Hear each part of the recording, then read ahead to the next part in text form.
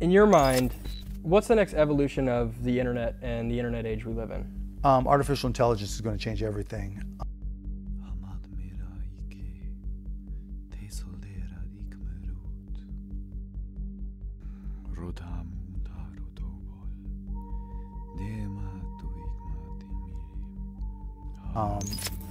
It'll have a bigger impact on us than the internet, than phones, mobile computing, or mobile networking, wide area networking. You know, it's just going to dwarf everything, and it's harder to learn, so it's harder to implement, which means it's going to change a lot of things, and not everybody's going to be able to adapt. And so it's going to be really scary, but also interesting, and create a lot of opportunities as we go forward. We're still in the first inning of the preseason games when it comes to AI, but it's going to have a dramatic impact. And so that's one of the things I spend a lot of time on, reading about artificial intelligence, reading about applications, reading about how to build, you know, machine learning models or neural networks, and because that's how I compete, by trying to know more and apply it to things I know. Mark Cuban, invest in AI or get left behind. But first, a quick shark story. In the deep, murky waters just outside the city of Los Angeles, two visionaries, Maurice Bachelor and Joel Griffith, embarked on a quest to change the world's view on artificial intelligence bots. With their creation, Bot-It, they ventured into the den of dragons, seeking allies in their noble cause. The pitch. Maurice, esteemed sharks of innovation, we present Bot-It, a beacon of hope in a digital world dominated by faceless bot armies. Our mission? To empower the everyday hero with the magic of AI, turning the tide in battles for concert tickets and sneaker releases. Joel, with Bot-It, we're not just automating tasks. We're crafting shields for the common folk, enabling them to stand toe-to-toe with the giants of the digital realm. The challenge. Shark Rubin says, your tale intrigues me, yet bots have long cast shadows over the lands I oversee. How does your creation differ from the dark magic we know? Shark Cuban says, indeed, your journey is noble, but the path is fraught with peril.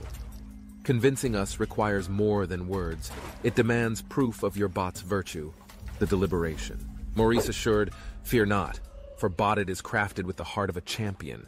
It seeks not to conquer, but to equalize, ensuring fair play in the digital coliseum. Joel's analogy, and to the skeptics, we say this, Bot-It is the sword in the stone, available to all who seek justice in the digital age. It's not the tool that defines morality, but the heart of its wielder, the offer. Shark Cuban says, your courage and innovation have moved me. I offer my allegiance and treasure, $150,000 for a share of your quest, 20% to be precise. With Bot-It's magic and my guidance, we shall redefine the future. Shark Rubin added, a tempting proposition, yet the unity of forces can forge mightier weapons. What say you to my offer? $50,000 for a smaller share? 15%, valuing your endeavor even greater. The clash. The great Shark O'Leary yells, behold, a clash of titans, a battle of billionaires. The fate of Bot-It hangs in the balance, a treasure sought by many but destined for the few. The resolution. Maurice interjected, why choose when unity offers strength? Join forces, noble sharks, and together, let's lead Bot-It to realms unimagined. Then Joel says, with your combined might and wisdom, we can illuminate the darkest corners of the digital world. Shark Cuban and Shark Rubin. Agreed.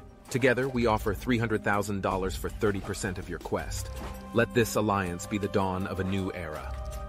The conclusion. Maurice declares, by the stars we accept. Today, Bot-It emerges from the shadows, championed by the greatest of allies. This alliance will herald a new chapter in the annals of digital history. Joel added, to all who dream of a fairer world, join us. For with Bot-It, the future is not just written, it's crafted by the hands of those who dare to believe. And so, with the backing of their newfound allies, Maurice and Joel set forth to conquer the digital world. Bot-It became more than a tool. It became a symbol of hope, a testament to the power of unity and innovation. In the deep sea of technology, where giants roam and battles are fought in the blink of an eye, remember the tale of Bot-It, the creation that dared to dream. For in this story lies the truth, that the future belongs to those who believe in the beauty of their dreams. The end. Wowzers, what an intriguing story, hey? Welcome to Meg Digital AI. For more content on creating financial freedom through AI and automation, Please like, share, and subscribe. The Shark Tank meets AI. Maurice Bachelor wants to change people's opinions about artificial intelligence bots. Billionaires Cuban and Michael Rubin are up for the challenge. On Friday's episode of ABC's Shark Tank, Bachelor pitched his Los Angeles-based company Bottit alongside Joel Griffith, his founding partner and head of growth. Sharks, my name is Maurice Bachelor, and I'm from Cleveland, Ohio. And my name is Joel Griffith, and I'm from Trenton, New Jersey. And together, we founded Bottit, a website and mobile app that uses artificial intelligence to complete online tasks. We're seeking a $150,000 investment for a 10% stake in our company. So Sharks, have you ever gone online to reserve a dinner reservation, book a golf tee time, or buy concert tickets and notice that they're gone in seconds? Well, that's because an online robot, also known as a bot, probably just outbooked you. Bots now control 50% of online traffic for things like booking reservations and making online purchases. But how can humans compete? It's almost impossible to click as fast as a bot.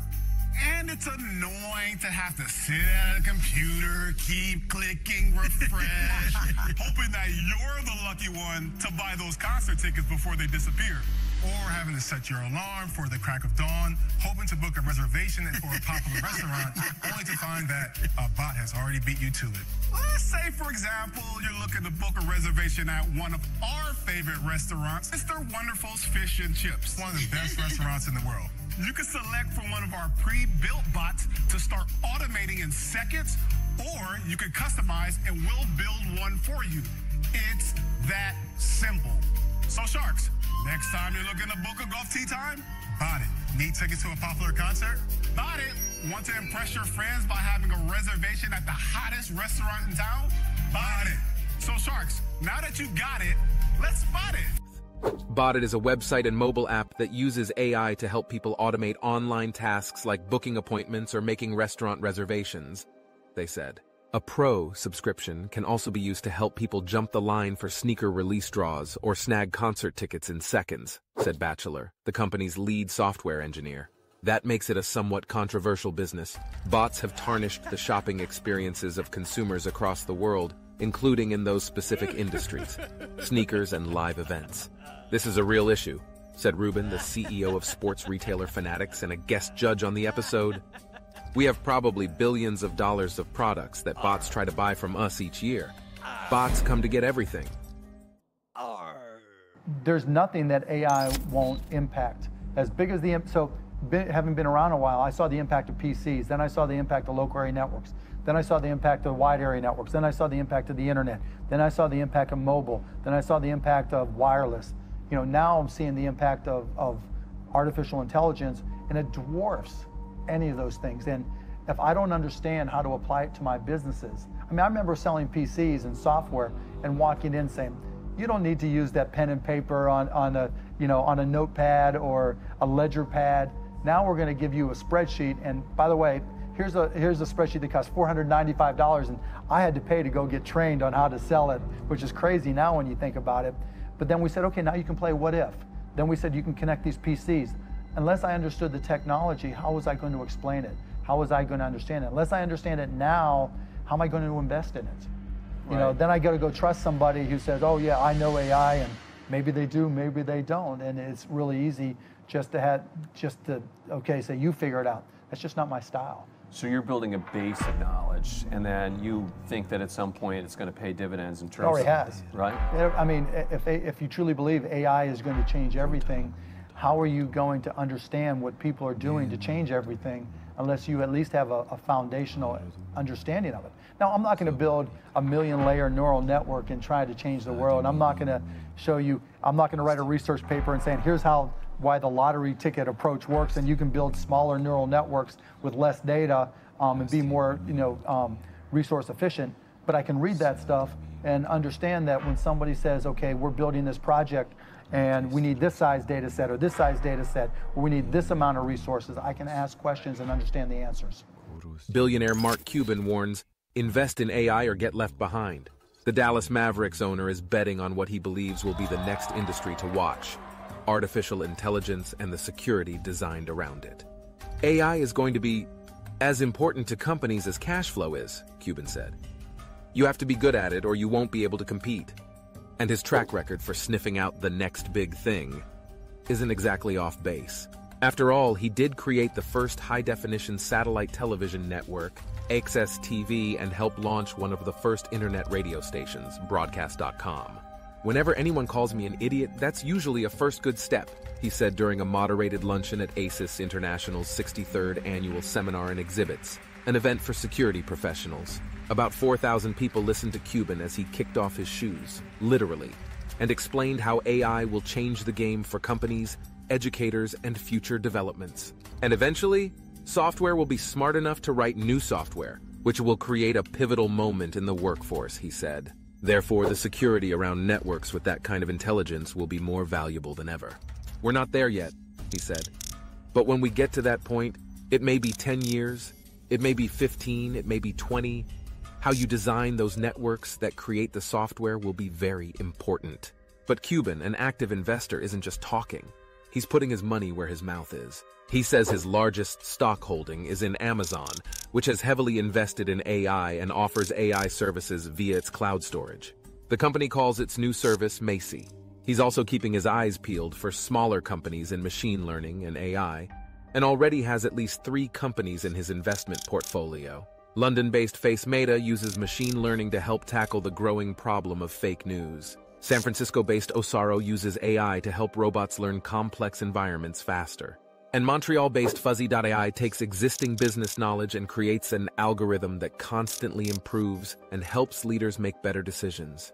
But the smaller companies are going to have a harder time, as the Apples, Googles, Facebooks, and Microsofts of the world are investing and growing their capabilities quickly. The rich get richer, Cuban said. So it's going to be a challenge for a lot of my smaller companies to be able to leverage those things. That's why I invested in a lot of different AI companies, so that we can catch up. And eventually, when AI is smart enough to develop its own software, the workforce demands will shift. Currently, markets battle over top software developers, but that may not always be the case, Cuban suggested. Once the software can write the software itself, the expertise that's required to give the software knowledge becomes more important, he said, adding that people with expertise in different subjects will be needed for the content since the software will be written by robots. Software writing skill sets won't be nearly as valuable as being able to take a liberal arts education and applying those skills in assisting and developing networks. But in order for the country to advance to that future, AI and robotics need to become core competencies in the US, and not just in the business world, Cuban said. Companies are opening major offices in China and Montreal, where AI and robotics are considered core competencies, he added. Meanwhile, cybersecurity concerns will continue to rise as connected devices, AI, and other robots will become important to everyday society. So systems built to protect the data and function of those devices will have to be built with cybersecurity at the forefront. Anything that can be programmed can be hacked, Cuban said. For Cuban, the future is clear. AI and machine learning need to be a priority for business leaders, educators, and policymakers. Let's go out and invest in the infrastructure, he said. We have to make robotics and AI a core competency of the United States of America. If we don't, we're going to be on the outside looking in. Well, that's all, folks. Are you a treasure hunter at heart? Well, grab your shovel and dig into the description section below to decipher our valuable resources. Please feel free to try our new custom chatbot powered by OpenAI. The Stock Sensei analyzes market sentiment for informed stock and bond investments. The link to access the chatbot is provided in the description. Thank you for watching Meg Digital AI. For wonderful gifts and amazing gadgets, please visit megdigital.com.